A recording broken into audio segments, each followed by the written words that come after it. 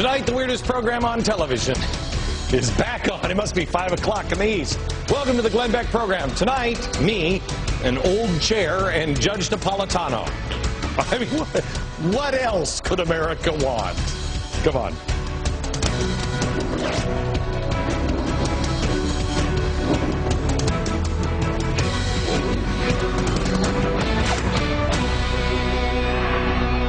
Hello, America.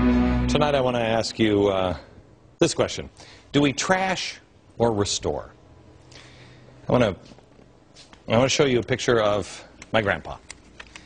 This is my grandfather. His name was Edward Lee Jansen. That's me over here. I think I must have been about 7 years old. I loved him. He was a self-educated man. He was an auctioneer. He worked at Boeing. He was a machinist at Boeing. He was a farmer. He was the greatest storyteller in the world.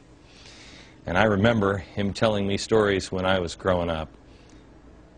And he would always tell me a story in the same place. He had an old chair that he would sit in.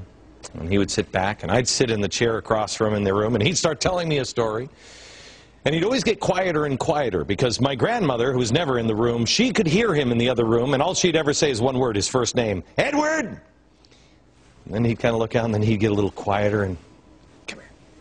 It took me a long time before I realized my grandfather was just making these stories up. They weren't true, and that's what my grandmother was yelling at. But he was an amazing man. When he died, he didn't have very much of material things. When he died, there was really only one thing that I wanted. There was one thing that I wanted, one thing I asked for. I think I was maybe 20 when he died. It was that chair. It's this chair.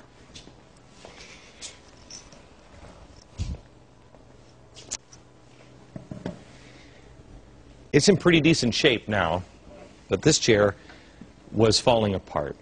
My wife, for Christmas, just had it completely refurbished.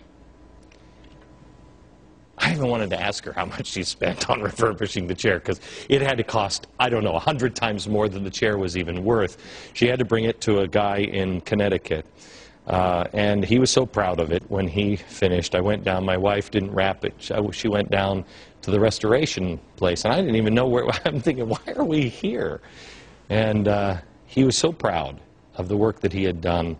He had shored everything up because it had become weak over the years, and it was worth saving.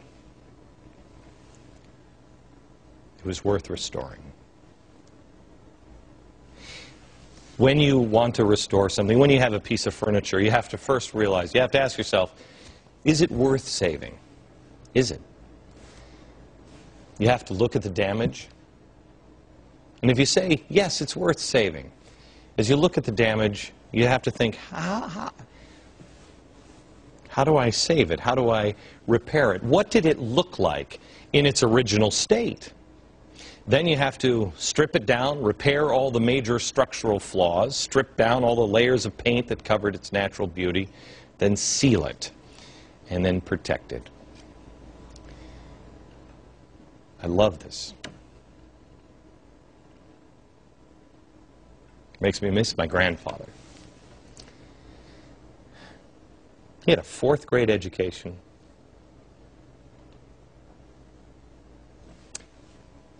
This chair is a lot like our country today. It's getting old. It's been around. We've abused it. We've forgotten about it. A lot of people have tried the chair out. Some people have stood on it. Some people have, put a TV set here. I think for a while I had a little TV set when I was in my 20s. I think I used this as a table because I couldn't afford a table. People may have altered it, banged it up a little bit. It became weak and wobbly. So now, as a country, we have to decide, is it worth saving? Is it worth saving? That's the question. How do you even answer that if you don't know what the founding principles of our country is? If you don't know our own history? Is it worth saving? This is the question that we have to ask ourselves now when it comes to the country. Because we're being told every day, and we're going to be told even more, because the worst is still in front of us, and that's okay, we'll make it.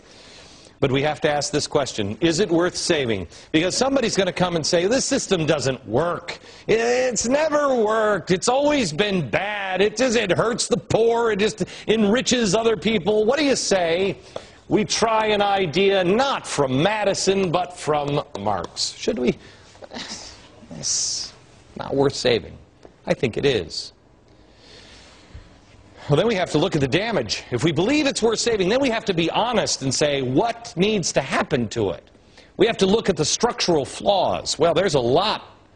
There's massive federal agencies, corruption, out-of-control spending, career politicians, special interests, nanny state mentality progressivism. Well, there's a lot. There's a lot. We have turned our chair into a rickety, old, damaged chair that has so many layers of paint on it, we can't even see what it looked like. And that's what we have to do. We have to figure out, what did it look like in its original state? If we want to restore it and stop putting new coats of paint on it, what did it look like? And then the hard work comes. You got to strip it down. You got to sand it and sand it and sand it. You got to sand it with rough paper, and then you got to sand it with really light paper. Some people will come to you and they'll say, hey, yeah, just do this because it's really quick. It's going to take all of the paint off. It will destroy the natural beauty of the wood. In order to fully restore it, you have to know what it looked like when it was first created. People are still running to the politicians, and they'll say, yeah, this politician, man, he's going to take all that off. Yeah, well, really? This election isn't going to mean anything at all if we don't go back and learn or relearn what the chair looked like when it was made, and then take the care to actually do it the right way, not the fast way. Because guess what? Politicians on both sides of the aisle have been piling coats of paint on this chair and making it ugly and hideous for years. You know, I told you last year that this show was going to change. It has. I hope you've noticed. Last year I just tried to figure out what was going on. Now that I do, I don't want to play the game that all the other TV shows are playing. All the other TV shows, not all of them, but a lot of them will focus on the R's and the D's, and that's important. You got to know what's going on in Washington. But this role is going to play, this show is going to play a different role, play a different game, if you will.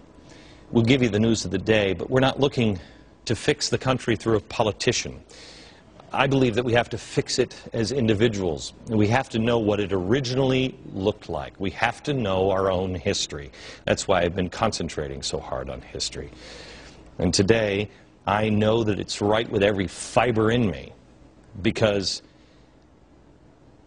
your solutions, if they are centered in anything but the principles of the founding of this country, they're not going to work. You know that to be true. I know that to be true. But today, I got to show you some stuff today and tomorrow. The people who want to fundamentally transform America, who want to change this chair into a footstool or firewood, they know history is important too. There were rallies today in California and all around the country. They were promoted as, look at these pinheads, they were promoted as saving education. Well, who doesn't want to save education? Stopping California for cutting the education budget. But the education budget wasn't the real goal. Let me show you a little something about the people involved in these protests. These are the posters that were used to promote this, right here. Education is a human right. Really? Wow. Education is a human right. Boy, that almost looks like old Soviet propaganda art, doesn't it? These people feel so strongly about education, you'd think they'd be educated to know that education is not a right. The Constitution doesn't mention that one. Let me clarify that. The United States Constitution doesn't mention that. This one does. This one. This is the Soviet Constitution. Oh, it mentions education. Free education for everybody. Let me help. Save the education. Rights do not come from government. They never have. If they do, you end up with a completely different government. You end up with a footstool. Or you end up with one of those things, the stockades. Your rights come from God. If government grants you rights, then you're a slave to the government, because if they grant them, they can also take them away. In America, you don't have that right. This is what knowing what this chair is all about. You got to know what it is. Adding in education is just adding another coat of ugly paint. Another ding, another scratch, somebody else just standing on it or whatever. It wasn't designed to do that.